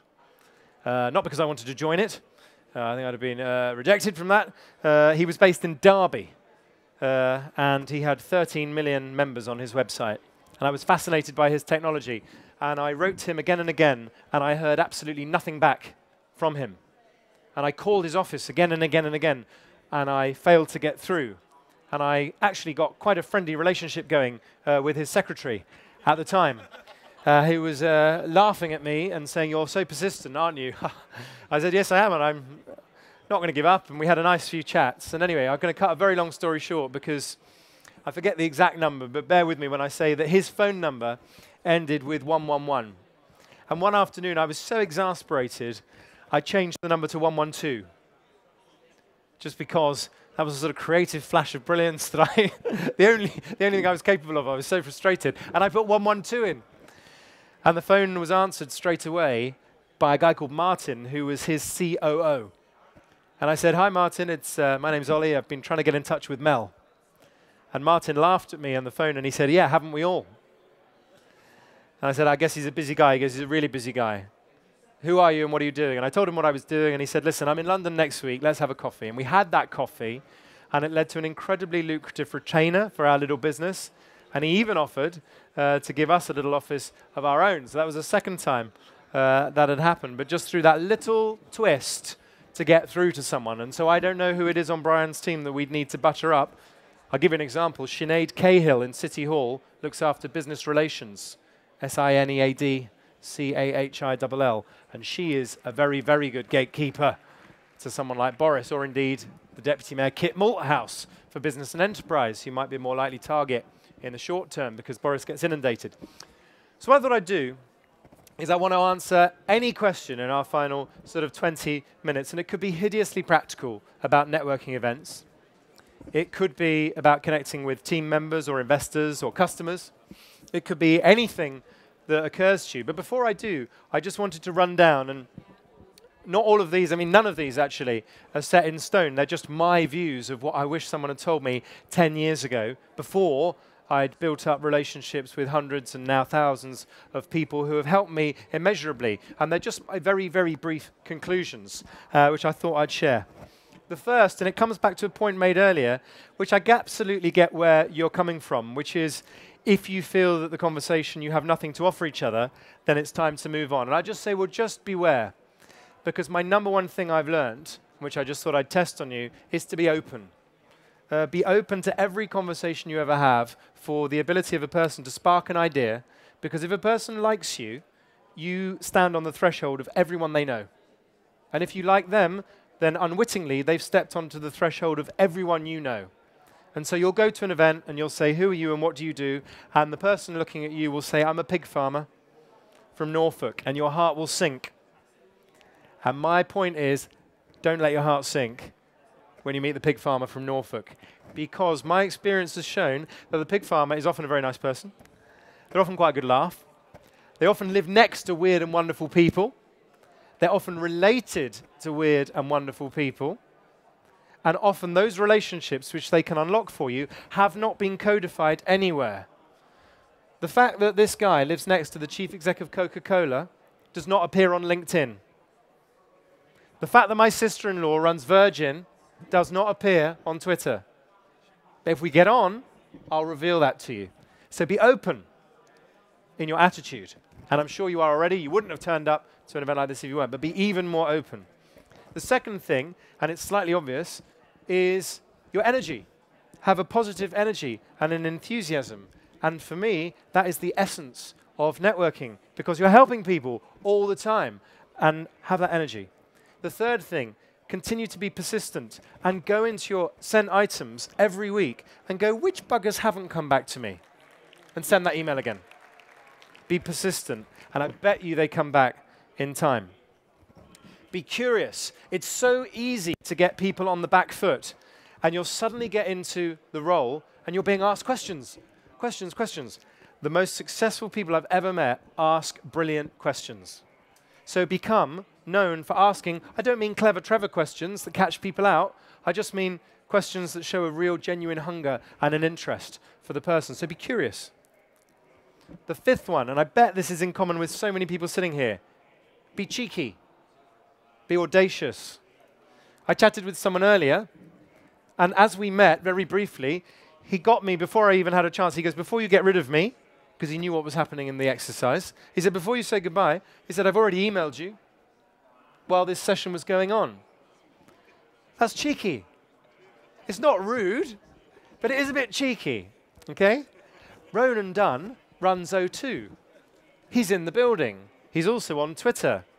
If you at him and say it would be great to cross paths if you have 5 minutes, that is cheeky.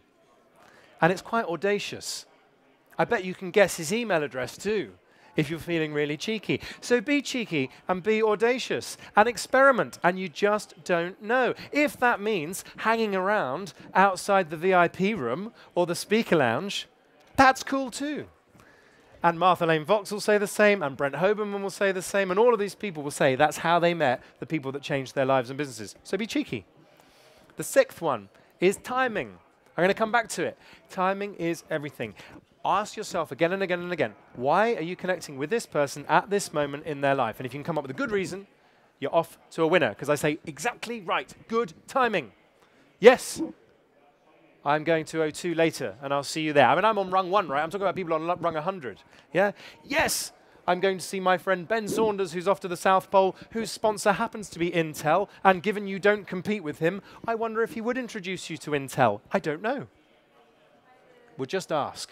So timing and cheekiness. The seventh one, the seventh habit, if I dare use that word, of successful networking is helpfulness. Be outrageously helpful, and it often doesn't cost any money. Every time I read an interesting article, either online or in a newspaper, I try and make it a resolution to share it with at least 1 or 2 people. And all I tend to title the email is, Thought of You. So shopping comparison, thought of you. Bikes and recycling, I thought of you. Richard Branson or Brian Suter, he's just come up with another outrageous suggestion. I thought of you. Yeah? Lovely, light, helpful ways to keep in touch. Because, why am I saying this? Not for the good of your health, but because by being helpful, you become very, very attractive to helpfulness from other people. And provided you can team your helpfulness with sharing what you're up to, you can attract spot-on opportunities. Yeah? I shared an idea last night on Facebook called, my little made-up name, Carebnb. Like Airbnb, but for looking after people. So, if you wanted to give someone a home for a week, you'd give them a home for a week at a really tough time in their life. And I wrote straight away to the founder of Airbnb about it. Because I met him 5 years ago in San Francisco. Has he got back to me? Has he, bugger? Of course he hasn't. But he will come back. Because I'll write to him again. But on my Facebook, I've got some helpful suggestions about where we could take that, okay? But if I didn't share it, I wouldn't get those helpful suggestions. Next one, hospitality, hosting. I've hosted hundreds of events over the years. Have I ever paid a bean to hire a room? No.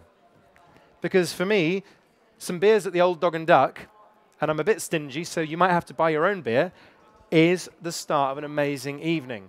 Even if it's 10 people that turn up, doesn't bother me, that's great. That's 10 more people than it would have been if it was just the two of us. That's amazing. So be hospitable and host stuff.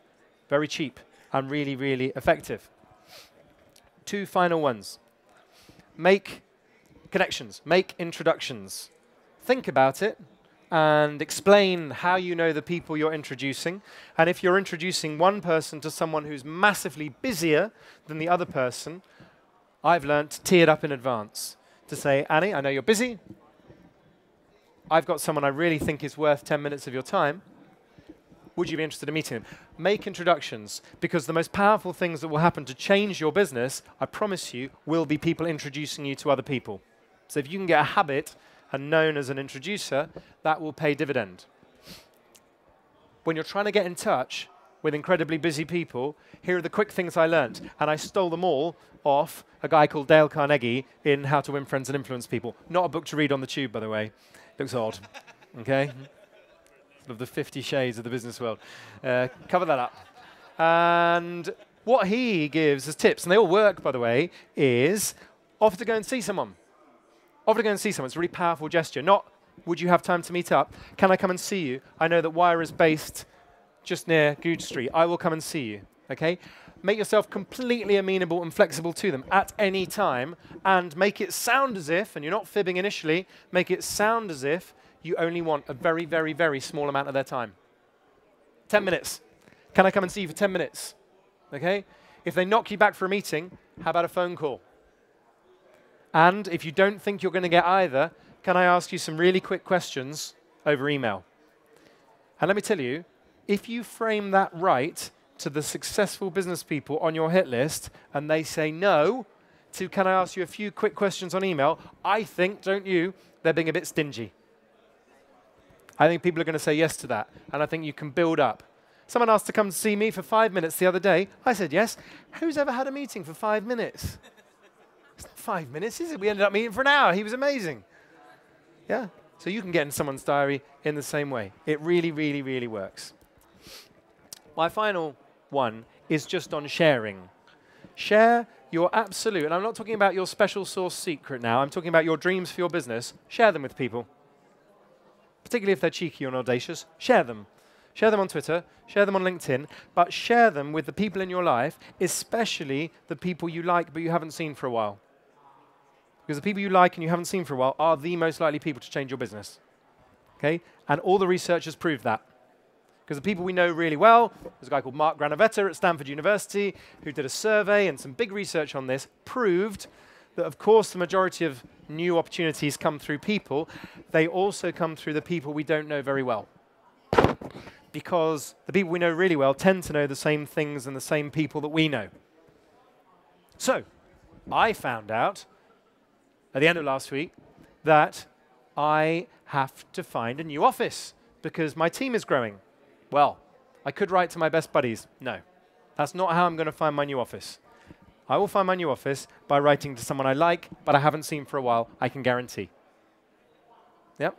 So that's what I challenge you to do. Reconnect and share some of those hooks that will encourage someone to come back to you. So those are some of the things that I wish I'd known. Now, I think we've got just under 10 minutes for quick, well, any questions, basically. And it could be ridiculously anything. We're going to go 1 and 2 and 3 for a start. Thank you, Ben, for rushing around. Yes, sir. Okay, so you said you've got thousands of connections. How do you manage all those connections, and how do you know who to connect to and when to connect to and that kind of stuff? Yeah,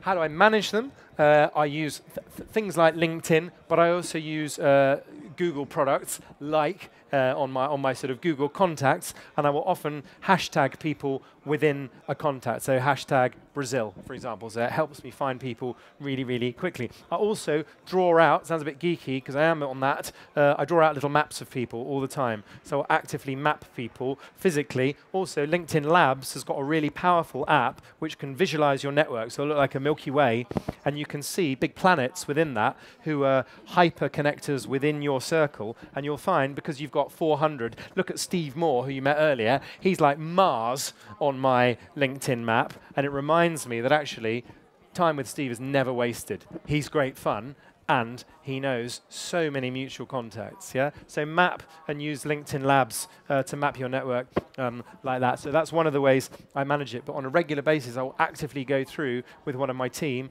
and say, I'd love to catch up with Ben for a coffee. I'd love to ask him how he's getting on. So there are a couple of tools that I use there, yeah. One of the questions earlier you asked was, there are so many networking events on there, out there. How do you select the best one? And do you find they actually put you in front of potential customers? Yes, I do. I am really strict about, personally, about, and so should everyone be, about events you do go to, but that doesn't mean you don't experiment from time to time. So I won't go to business events on Fridays, Saturdays, and Sundays as it happens, and I always have, as I'm sure you all do, a night which is reserved for family every week. And that means when I do go out, I will often go to 2 or 3 in one night. Personally, I find events which have involved some sort of filtering, and that sounds a bit crass and elitist, but some sort of filtering tend to be really worthwhile. What an example, the Smarter 100. Okay, so Smarter run a 100 list, which is coming up in November. Business Zone is a company, a website that has some great events. For example, The Pitch, which is happening in Bristol later this month. And why do they tend to be good? Because thousands or hundreds and hundreds have applied, and only a certain number have made the list. Also, loads of the people I've met, when I've asked them, how did you meet your investor, it's been at one of these awards-style events. So I tend to pick those off quite carefully, and even if your name's not down, very often, cheekily, you can get on the guest list. Yeah, so you can look who's tweeting about it, and that person who's only got, whatever, 100 followers is actually incredibly important because Louise is the organizer. And just by writing to Louise nicely, you can get into that event. So it's saying, look for those events and really look beforehand to see who's going. And the old one, I'm sure half the audience do this already. If you're going to an event with speakers, use Google Images to see what they look like beforehand. And this sounds even creepier, doesn't it? But go and make a beeline for them before they speak. They'll be quite flattered, but try and get out of their face quite quickly because they've got to prepare. Fine. But that means that after they've spoken, they'll have a huge line of people and you've already got in there. Yeah, so Google Images all the time. Have a little hit list. It's like MI6 when you go in there. Have a little briefing pack, and one of your team will help you do that. One more. Okay, so we've got a yes, just here. Hi, what's your policy on business cards? Yes, so just expand the question a little bit. Okay, so do you think in every networking event you should use them, and how much information do you think there should be on them? And how often do you give them away? Yeah, so I would try. I mean, I'm at a stage in my life where I want to be as accessible as possible, and often at business events, and I will often go to an event with students, and I will say, if you want to write to me, it's really easy. I'm just ollie@olliebarrett.com. Well, that's 50%. It's like the Grand National. 50% gone. They never bother. So you'd make it a tiny bit difficult in that sense, but you want to make it easy for people to connect with you. So my number one question is, should you only have one business card? Okay? And my thought is, consider having a personal card. Okay? Because I've been fortunate enough to play a role in a number of organizations, and they change. My involvement with them changes. Some of them hopefully live on, and some of them don't. So I would strongly encourage you to go to moo.com or goodprint.co.uk, and for a tenner, get yourself 100 personal business cards and carry them around. I've got some here, which is just my name at myname.com or whatever it is. It could be Gmail. I was handed a card the other day, fandabbydozy@hotmail.com. It was not a good look, you see, at these business events. So I'd say have some personal cards, particularly if you're just in the early stages of your business, which will allow you to keep in touch, because it's the personal connection, and I would encourage that to have Twitter on it perhaps, your mobile if you feel comfortable.